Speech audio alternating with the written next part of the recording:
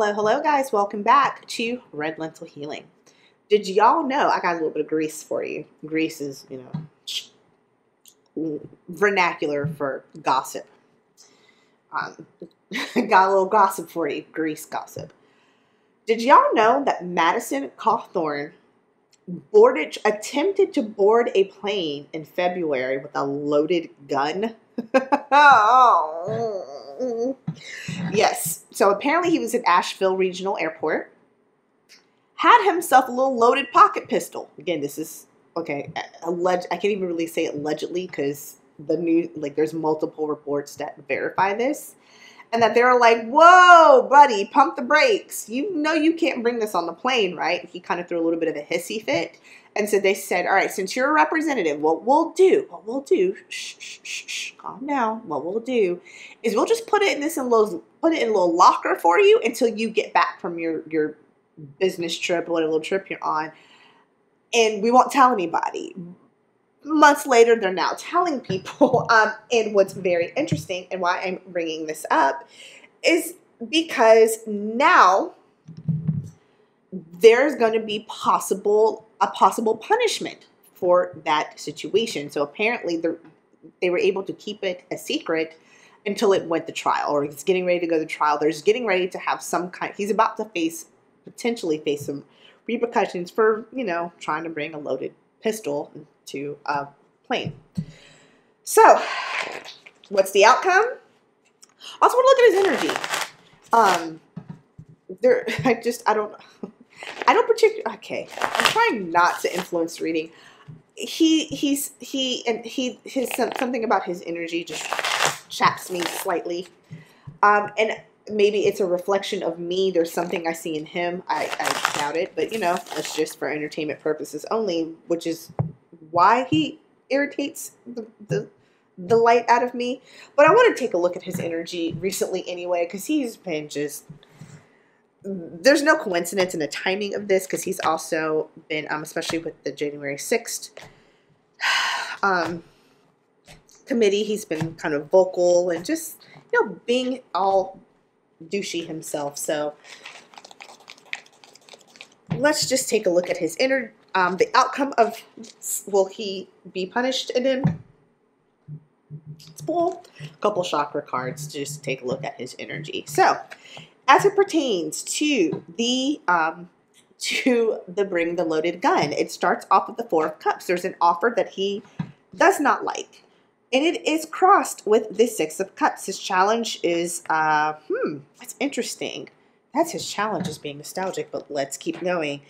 Nine of Wands, there's a little bit of burden, little battle weariness. In the recent past, there's strength, changed perspective. It's got him a little weary. Yeah, because, they coming for you.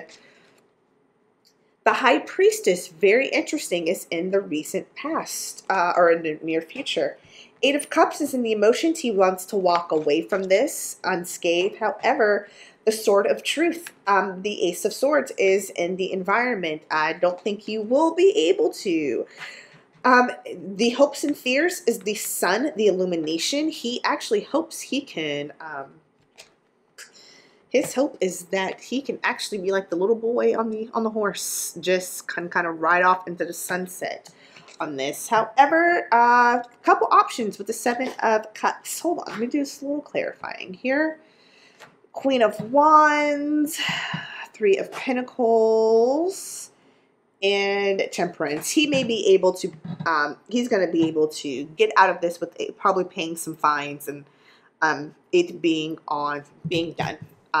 Not even community service. He may just have to pay a couple fines and he's done. I say that because of the Queen of Wands, with the supportive action, with the Three of Pentacles, money, collaboration, and then Temperance. So yeah, it's just gonna be like, oh, just pay, $57.97 at the next booth and you'll be good to go. Just don't do it again. Okay, let's take a look at his energy while I'm here. Just do a quick energy read. Just pull, because again, the reason why I wanted to pull the energy too is like, even though it's a regional airport, What's going on energetically with you to make you think you can just bring in a loaded gun? You know, that's super confusing to me. But I don't know, maybe I'm just a different human being. But let's take a look. Heart chakra, ability to give and receive love without expectation and to without guilt. Crown chakra, connection to others, connection to spirit.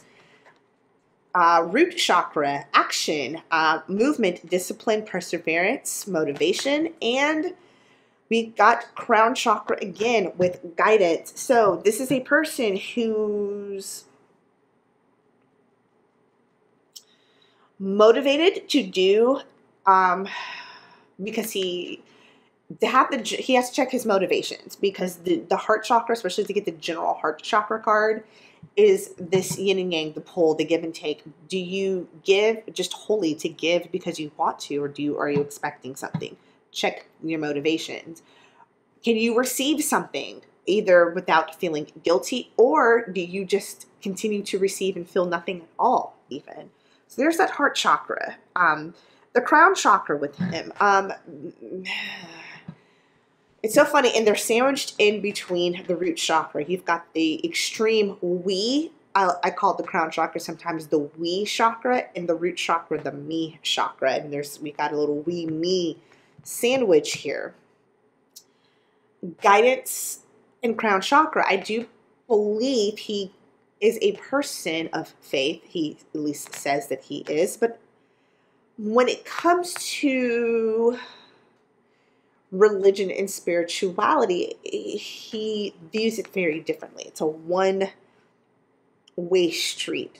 It's very odd, is how I'm putting it. One-way street. He should be asking for more guidance, checking in to connect with spirit, but it's more of I give spirit a command, and I want the command to be honored.